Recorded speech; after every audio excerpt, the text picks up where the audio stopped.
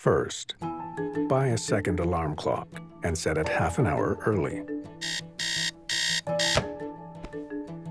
Promise your boyfriend that you'll turn it off as soon as it rings, and that you'll get ready really quietly. You could wear most reasonable clothes to an office, just nothing too revealing or provocative. If in doubt, put a cardigan over it. Smile. Smile on the street.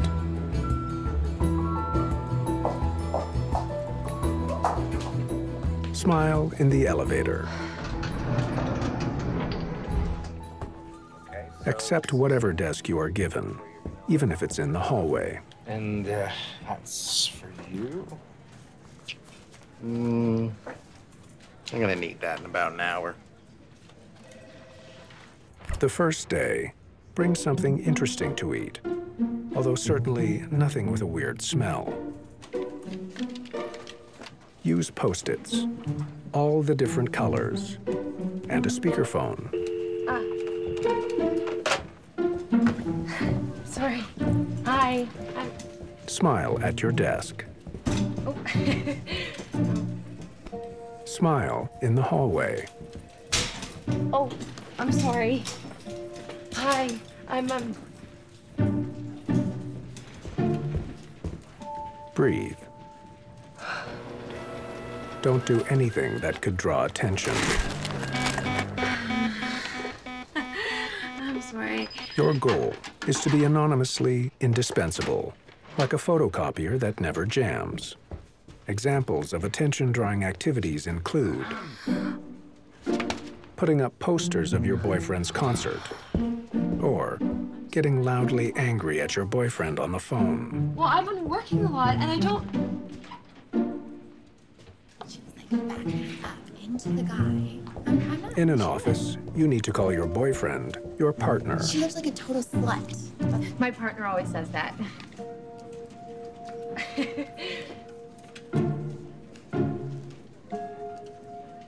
In a good way, I mean. Watch your step. Do not moan to your partner that you are imprisoned away from your real life, unmotivated and underappreciated. He'll only tell you to put away your canvases if you're not going to work on them. Your partner hates whiners.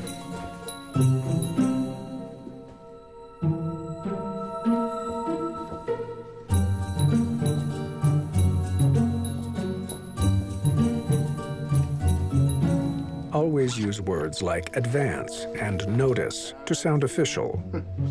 It's 5 to 6. I have some overtime for you. For overtime, I need advance notice. Well, it's,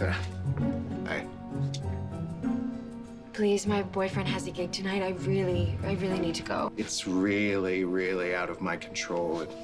It is urgent. There you go. Thanks. Breathe. Hey, I'm sorry.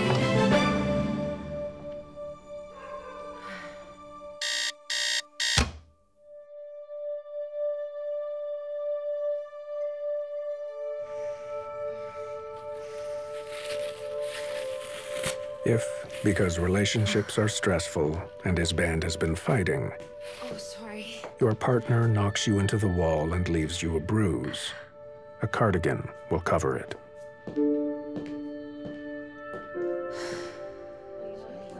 Nobody likes a whiner.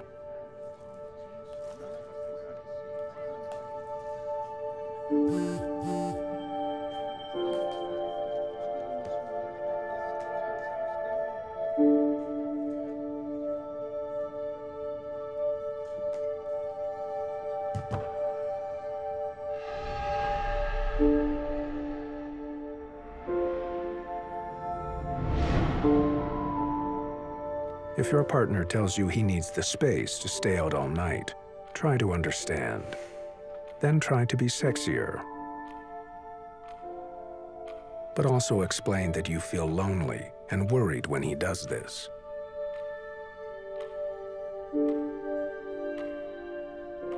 then look sad. Then go to bed alone.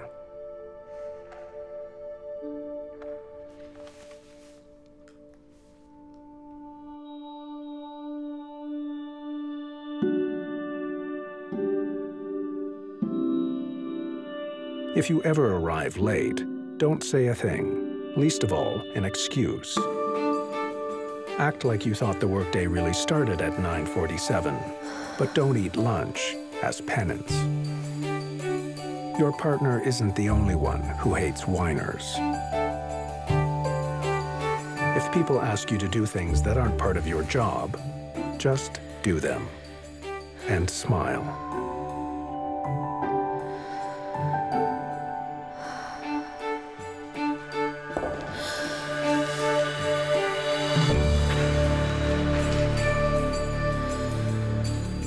Despite your best efforts, you still might fall down the stairs. That's natural. We are all hurtling through space at alarming speeds. To be prey of gravity is to be human. But if falling, do stop when you can. Rest. Don't be seduced by the free fall. The absence of responsibility from the complications of life. The new angles at which a broken leg can bend.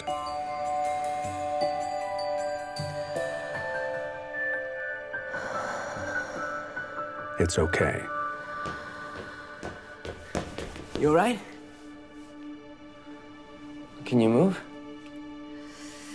Oh, no, okay, don't do Wow, you really took a spill, huh? Yeah, you're gonna be just fine, all right? Don't move. Don't cry. Let it go, all of it. Wait. Wait and see what happens next. Breathe. Keep going forward. You have a job to do. You don't really have a choice anyway.